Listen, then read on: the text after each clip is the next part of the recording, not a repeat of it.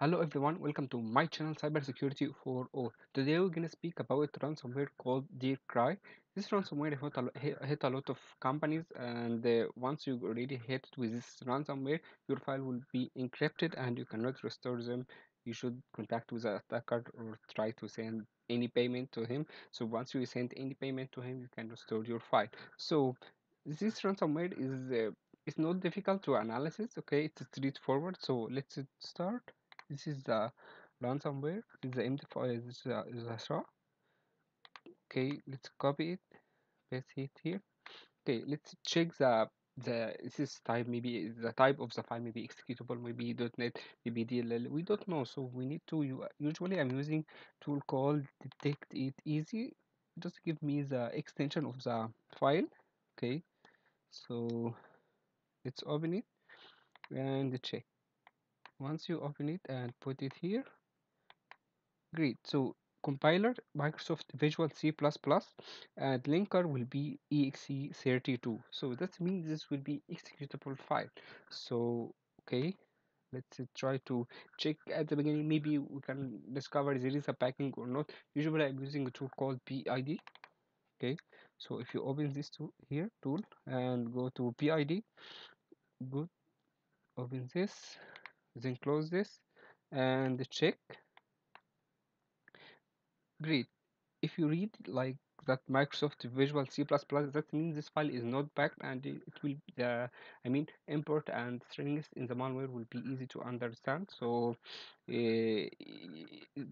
I discover this give us that this malware will easy to analysis. So let's open it in IDA. Whenever you discover this file is DLL or executable, this we can able to put it in debug and in IDA Pro. So okay, just put it here, and I already analyzed it, but I'm just telling you what's the steps that you need to do before doing in any malware. Okay, just say yes. And before doing any analysis of malware, you need to follow this step. You need to know the extension of the file. You need to know is it backed or not, and so on. So it's okay. I just need to take some time to just try to compile something, try to just gather all function and strings, import and stable and so on. Just take a few seconds. So if you go to import, you will see here open service and see crypt to decrypt and crypt hash, crypt to create hash, and so other APIs. Okay, get current process ID, close handle, delete, and other clear APIs. From these APIs, I assume that this file will be easy to analyze, and most of strings or even APIs will be easy to understand to understand them. So if you go to open subview, go to strings, you will see some strings may be clear, other not clear, but it's okay. mm, Maybe choose them. For example, get socket name, socket, get host by name, and you will see other important string, connect, append, and so on. So it's okay. I already analyzed this file. Okay, I just rename it API, rename it the function and the important string. So let's close this and go to my analysis.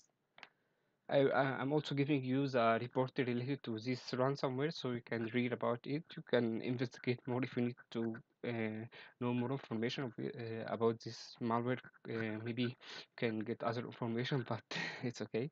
So this is the IDB file. Okay,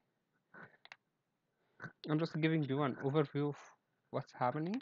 Usually, I'm going in main, and we see here something like ms update, and you see API is called the start service dispatcher. That mean here it will create new service called ms update, which is not update, just like fake service. So just like make you, hey, there is some updating happen, but honestly your file will be encrypted. So if you move here and discover what's going on in this function, you will see something like set service, move some data. Okay, neglect this, neglect this. We see here something like generate RSA key, and this key will be hashes. Okay, I see this hash as in readme. So once you contact with the attacker, it will tell you to give him this hash. Same. and prepare the Gmail. As I told you, it's easy to analyze this malware. There's no investigation, there is no you can decrypt something. It's straightforward. So it's based on the if condition. So after that, so here just generate hash and email address of the attacker. Okay, and this is the message. Your file has been encrypted. If we move, we see here when directly just like you know you need to move in all directories, so you need to encrypt all file. So you just list some directly, list some extension, like for example here if we move down we see temp application data and the program files. Okay, so after that it will generate a public key which will use for encryption. And after generated the bool key, we see get logical driver, which is list the current driver. Okay, so it lets them to encrypt the file of them and get the type of this driver. Okay, so move down. So okay, just to get the driver type and start encryption. Here usually in encryption it will search for file and loop and get another file and there's another data and so on. So if you move down, okay, just to get the file, all the file, and move down. Mhm. Okay, I need to show you some extensions that this ransomware target them. For example, this is the extension that this malware target them, BDF, XL, BBS, BBT, and so other extension. Okay, and it will target this extension start encrypted, and at each encrypted each encrypted file, it will put something like readme for contact with an attacker and telling them, hey, I need to restore my file. Okay, so move down. Okay, move down. We see here, okay, write data and see here find next file, which means that it will next another file once it completed encrypted this file to loop until finish the whole files of the in the current directory. Okay, so after finishing, okay, just close file and okay, at the end it will put something like readme.txt and that's only nothing more. If there is error, it will display some error. You will find a lot of information in my report. I'm just giving you an overview of what's going on in this malware. So let's run the malware. Okay, so this malware is execute the type of the malware in this file is executable, so we need to rename it. Okay, say exe and yes. Okay, so let's try to put some data. For example, uh, let's say okay, let's say something like